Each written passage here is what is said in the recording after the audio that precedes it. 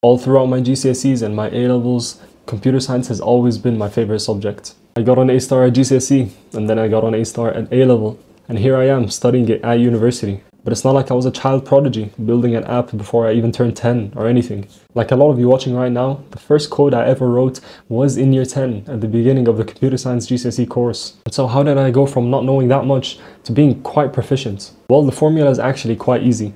But before we talk about it, it's important that we first don't write ourselves off from the beginning. Computer science at GCSE will probably be a completely new subject for you. Unlike math and English and science, in most schools at least, we're not taught computer science up until like year 10. And what that means is that you and the majority of your class and the majority of people worldwide taking GCSE computer science haven't been exposed to computer science before year 10. That shouldn't worry you. In fact, it should comfort you. Everyone else's imposter syndrome is kicking in, telling them that they're not set out to be successful in computer science. While you know that with enough effort directed in the right methods, you can easily get the top grades. How do we do it though?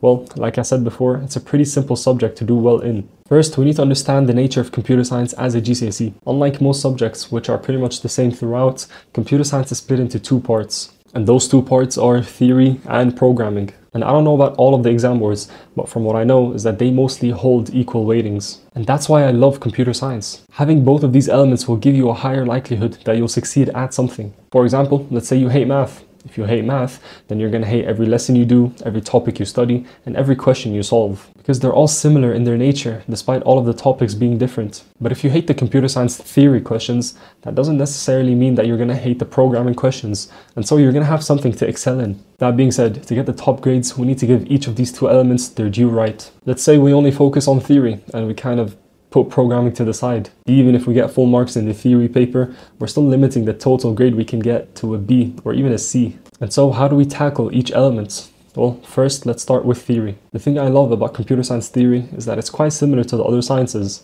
bio, chemistry, physics. And so we can approach it in a similar way to how we would approach the sciences. For me, that's always been and always will be the NFT method.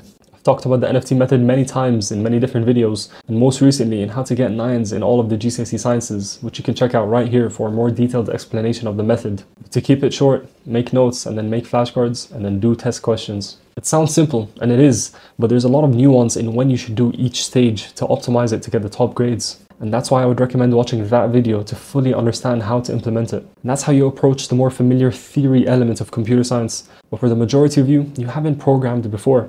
And so how do we revise for it? The way I did it throughout school and the way that got me the A-stars is as follows. I firstly go through the syllabus. Now this is very important because computer science is taught very differently everywhere. And so if you watch a general computer science video, it might teach you a lot of stuff that's redundant, stuff that you don't really need for the course. That will only make stuff more complicated than it needs to be. I go through the syllabus and make a list of all of the different functions and methods and algorithms that I need to know. All the way from using print to for loops to functions, I highlight them and make a list of all of them. I then try to make sure that I learn and understand what each of these elements do. Unfortunately, in this context, we can't really just rely on our memorization. You can't out-memorize a programming paper like you can with biology. We need to be able to understand and digest what everything does. To do this, I'll watch a YouTube video on that specific thing that I'm learning.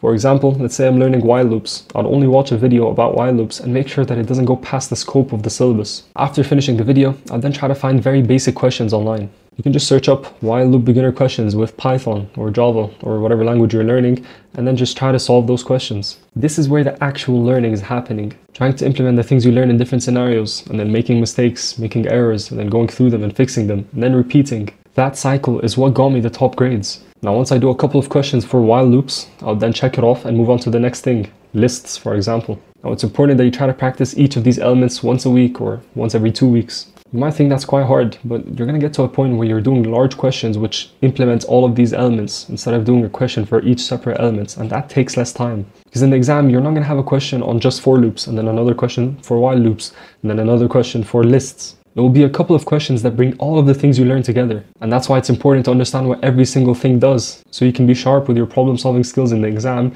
and utilize those problem-solving skills to get those top grades.